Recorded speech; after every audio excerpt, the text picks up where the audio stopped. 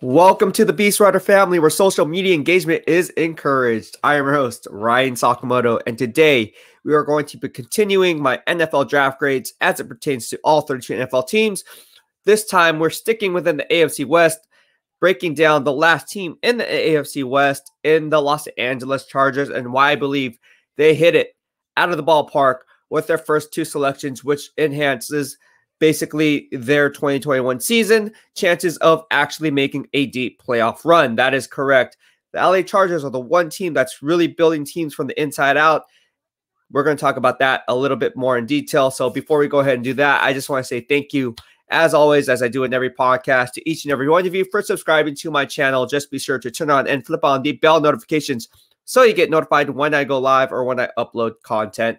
If you're watching my community page up on YouTube, I like to keep things up to date in between posting my content videos.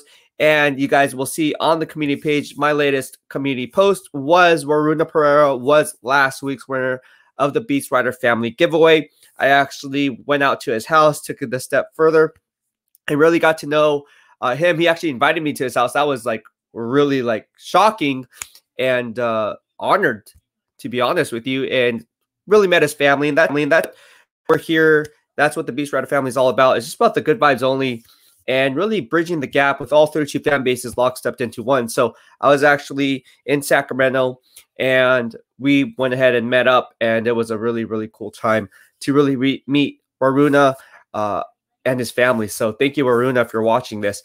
All right, so we're just going to go ahead and dive right into it. The Beast Rider family giveaways are going to be going on forever till the day I die. We're doing another one, obviously, at 2:30 p.m. on our live stream on Friday, if not a little bit earlier. All right, so with that being said, let's go ahead and break down the Los Angeles Chargers. You guys have been waiting for this. Starting with, let me put up the ticker here, Rashawn Slater.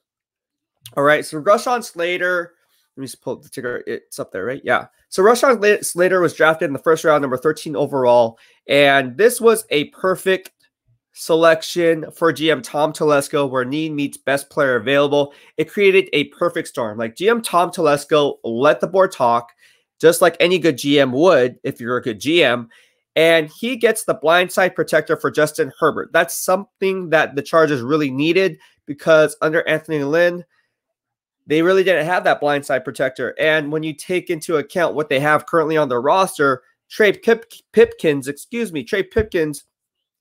he the answer? I don't think so. I don't think Tre Pipkins is the answer.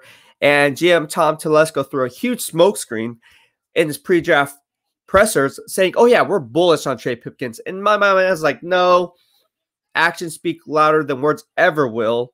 Go to the game film, go to the film study, watch the film tape, and you will know that Justin Herbert was the 9th most quarterback sacked last year. You need a blindside protector. Get yourself one of the best in this draft class if one falls to you. He did, and his name is Rashawn Slater. So again, GM Tom Telesco selects his third Big Ten product from the Big Ten Power 5 Conference in the first round. So again, they went ahead and doubled down on their gains, protecting Justin Herbert, their franchise quarterback, because that's what you need to do for Justin Herbert to have any continued success, especially when he's going into a new system. So that's why I like this move. They needed a blindside protector. Elijah Vera Tucker was going one pick later to the New York Jets. And as you know, the Jets traded up from 23 to 14 to go ahead and get him. They had their pick of the poison, or pick of the litter, I should say, and they went after Rashawn Slater, which is a really, really smart move. And again, GM Tom Telesco is not one to really reach for need, especially when it comes to the offensive tackle position. The last time he did it was his first year as GM back in 2013, when he drafted the Alabama Roll Tide Roll DJ Fluker, who some would consider an offensive guard because they think he has the quick feet. However, Tom Telesco loved his rare athletic ability and thought his arm length would allow them to keep edge rushers at bay. Obviously, we know how that experiment failed, and he is no longer with the team. So again, what I like about Rashawn Slater, this is break it down. He's strong at the point of attack. He is one of those players that can reach block. He has a good high football intelligence. That's something that you really need from GM Tom Telesco, because again, he comes from the Bill Polian, Ryan Grigson tree. That's what they look for in the football character. and some of the things that they look for in terms of what they want for their specific scheme fits.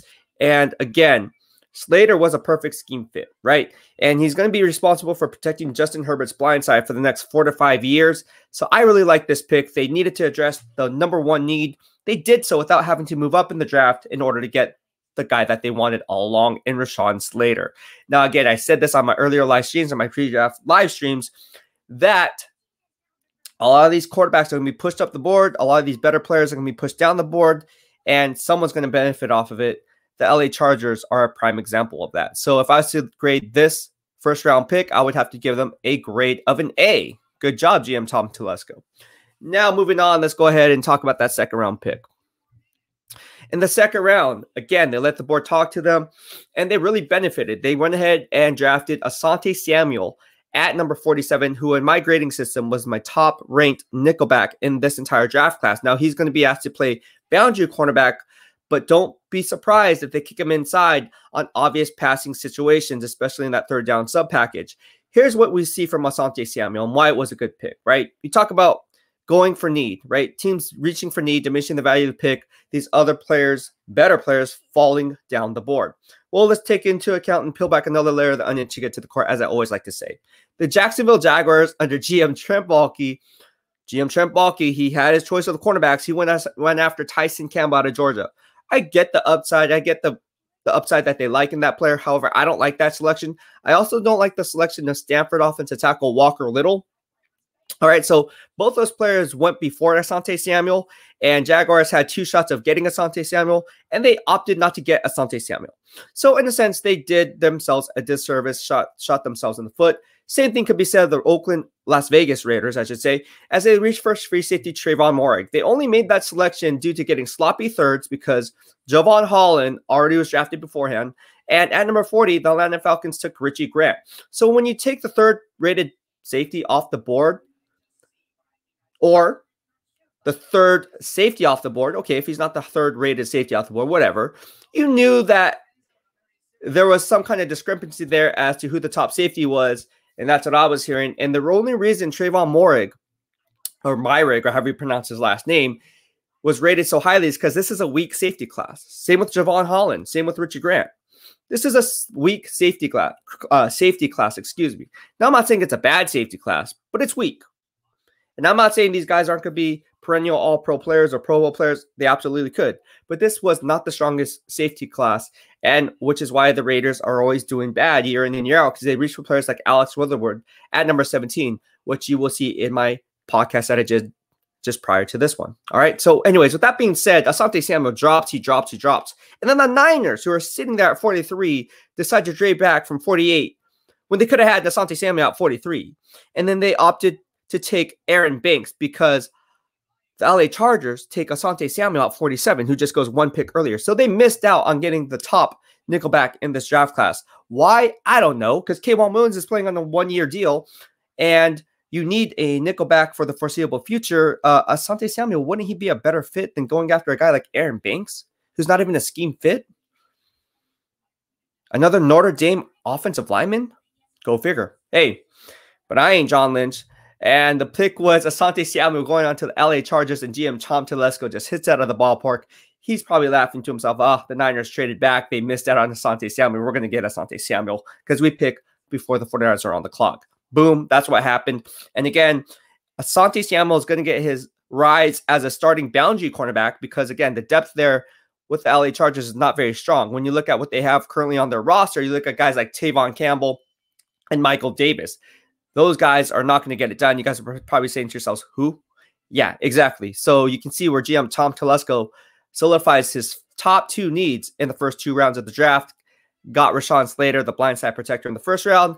Doubles down on those gains with Asante Samuel in the second. So again, you see that the players that were left, Casey Hayward's now off to the Raiders. Desmond King was traded to the Tennessee Titans as a midseason trade last year. So those 2 starters are now no longer with the team. Obviously, I just mentioned the entrenched starters, and who are basically nobodies, and they needed somebody in return. So they went ahead and got Asante Samuel. So if I was to put a grade on this selection in the second round for GM Tom Telesco, I would give them an A. Now, this is where it gets really interesting, all right? At wide receiver, Josh Palmer was the team's third round pick, number 77. Is the ticker up? Yeah. All right. This is where I thought they should have went running back or offensive guard. This is where they kind of diminished the value of pick because they themselves reached for need, right?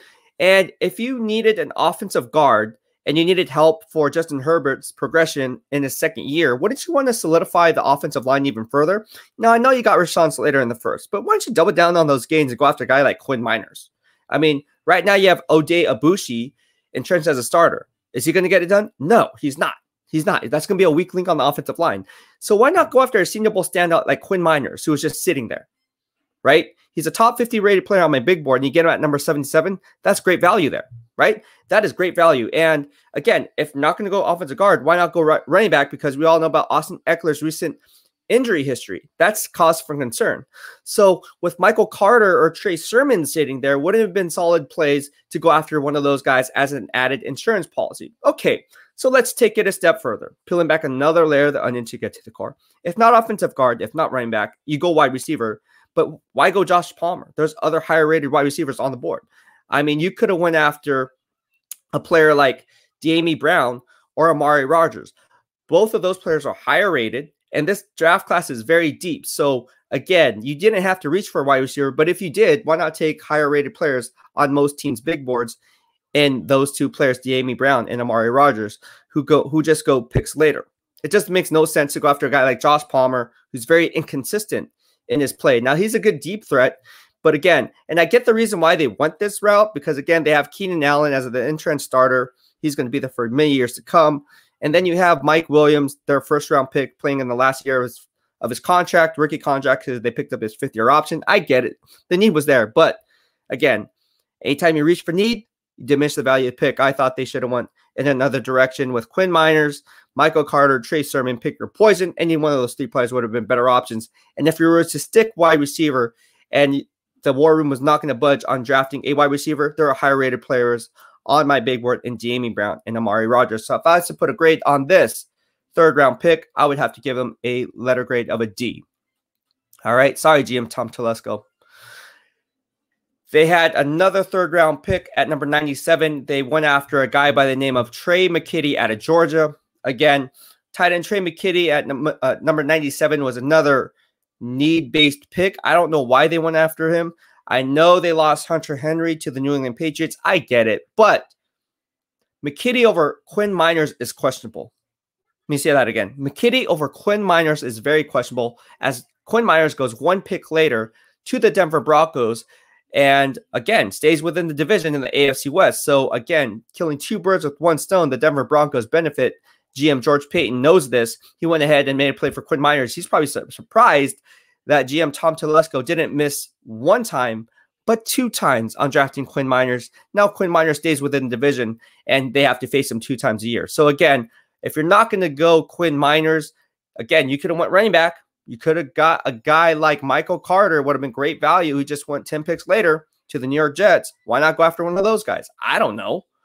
But they didn't. They didn't. And they needed an insurance policy for Austin Eckler, a change of pace back. I think Michael Carter would have been a solid fit. Unfortunately, they didn't do that. And they went after Tre McKitty. So with that being said, they really lost out in the third round altogether. I'm going to have to give them a grade of a D for selecting Tre McKitty when Quinn Meinerz and Michael Carter were still on the board. All right. Not too much to talk about as far as the remaining draft picks. They went after and got Chris Rumph, the outside linebacker, in the 4th round, number 118. They got offensive tackle Braden James in the 5th round, number 159. They got inside linebacker Nick Niemann in the 6th round, number 185. They got running back. Finally, they get a running back. Go figure. Larry Roundtree, the 3rd, in the 6th round, number 198. He's not going to make the team. And safety Mark Webb, 7th round, number 241. He's not going to make the team. So if I was to go ahead and put a solid letter grade on this entire draft class when it comes to the LA Chargers, again, I like the first 2 picks. I mean, they hit out of the ballpark. But in the 3rd round, that's when you're really going to see some of the grades come out for me, where teams are either going to get A grades or a B grade, or from a B to a C grade is in that 3rd to 4th round. This is not a very deep class, which is why that's the meat of my draft grade when it comes to it, because at the top of the draft, you have to hit. But it's in the middle rounds, you know, the 3rd, 4th, 5th round picks I really need to hit on, and they didn't. They missed, they whiffed twice in the third round. So if I had to put a solid grade on it, I like the early day 2 picks, the early day 1 picks. I didn't like the picks in the third round that they made in the later half of day 2. So if I was to put a letter grade on the entire draft class for GM Tom Telesco on the and the LA Chargers, it would have to be a grade of a B. All right, well, that's it for this podcast. If you like my analysis and insights, please be sure to hit the subscribe button in the lower right-hand corner of your screen as you stay up to date on all things Beast in real time. So Beast Rider family, what are your thoughts? I love engaging with you on this platform. Please leave your comments. And again, welcome to the Beast Rider family. Thank you so much for tuning in. Take care. I'll be hopping on another premiere video podcast as we now wrapped up the AFC West. We're now delving into NFC East, starting with the Philadelphia Eagles. Fly, Eagles, fly.